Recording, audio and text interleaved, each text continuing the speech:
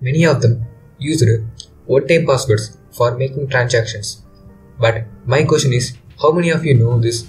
Generating OTP is the most secure algorithm in the world till now. In these tutorials, we are going to see about the working of most successful encryption algorithm in the world. In these tutorials, we are going to see about how this algorithm works. How can we implement this algorithm in Python programming? Before getting to tutorials, please like, share, comment and subscribe for more updates. So guys, new community tab is unlocked for our channel. I already posted some comments in here. You can check it and we can chat and we can share our thoughts together. The Onetimepad is the algorithm we are currently used to produce so many number of OTPs. This is considered as one of the famous algorithm in ancient times and nowadays also. It was created by Gilbert Berman in 1970, who originally developed this algorithm, and it is the provable and secure way of protecting the messages. Look at this image. It shows the original message, that is the plain text, and the key, that means the OTP. The OTP value we are adding into the plain text. After that, we need to assign the numbers to the alphabets. So look at this image. Here A value is 1 and total 26 letters and 26 values are there. But we take A value as 0 and so totally 25 numbers for 26 letters. Here we need to follow 4 steps. Step 1. We need to take the plain text numbers and the OTP key numbers that we assigned. Step 2. You need to add those numbers. Step 3. You will get new numbers taking the modulus of 26.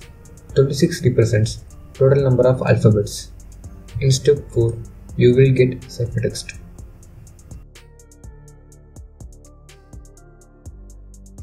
So implement the 4 steps in this picture, you will get the answer. Let's implement this algorithm in Python programming. You need to install the library that is called as Onetimepad.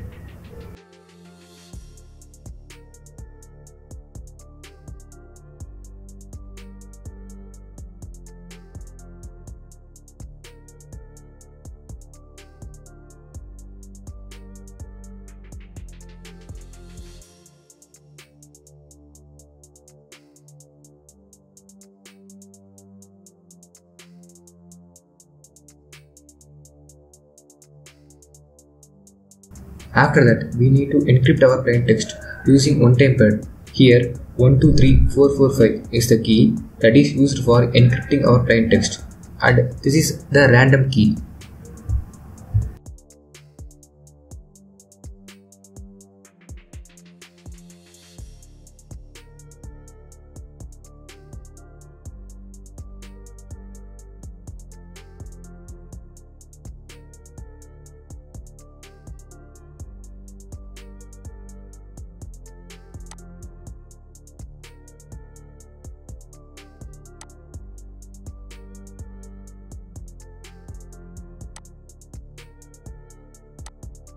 So here it shows the encrypted form of our message.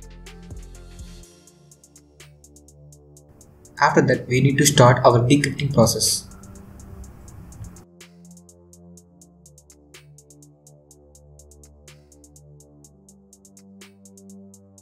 So in the process of decryption, we need to use the same random key for the decryption process.